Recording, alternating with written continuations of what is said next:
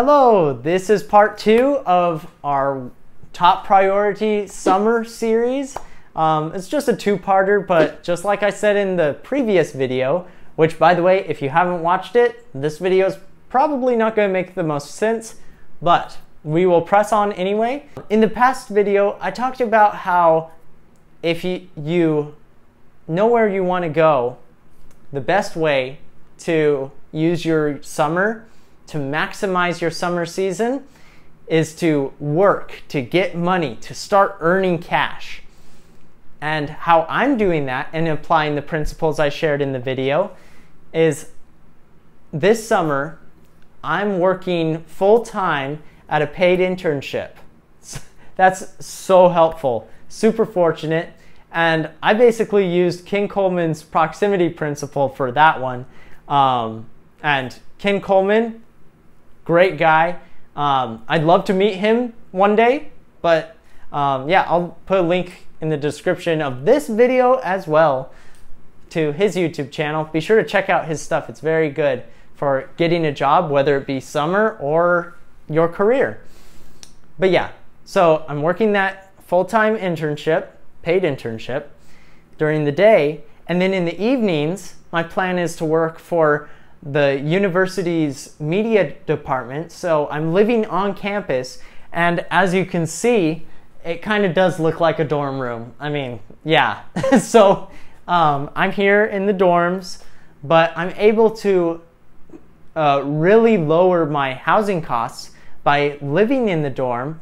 And at least at my university, since I'm working for them, I have the opportunity of getting a summer reimbursement, more or less, for the rent I pay for this dorm room.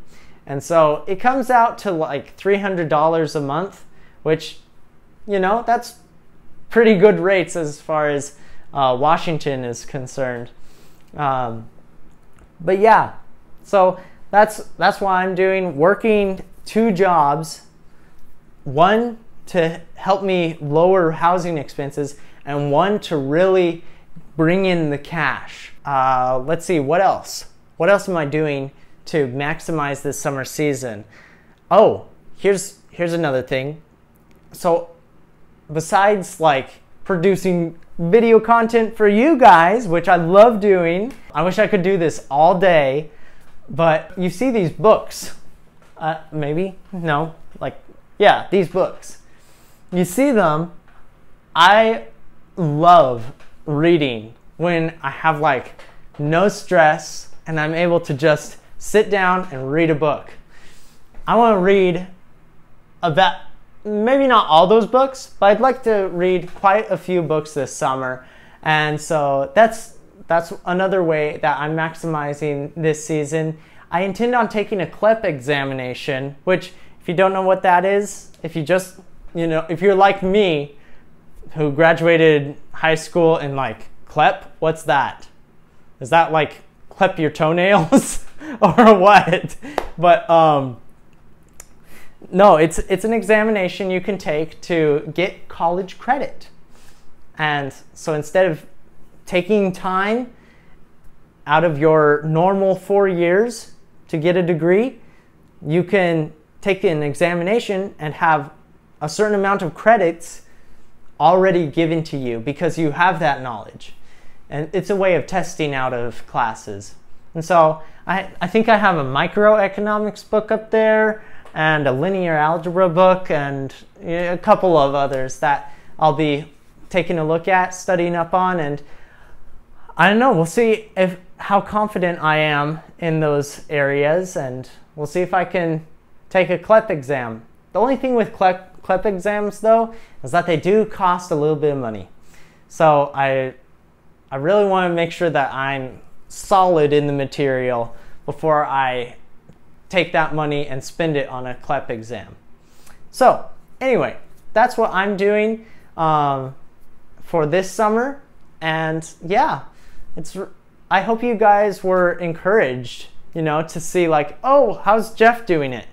You know, again, I just want to empower you guys and let you guys know that you're not doing this alone. this debt-free college thing can be done. Despite its uncommonality, or maybe it's got like an unconventionness to it, right? But you're not alone. If I can do it, I'm sure you can.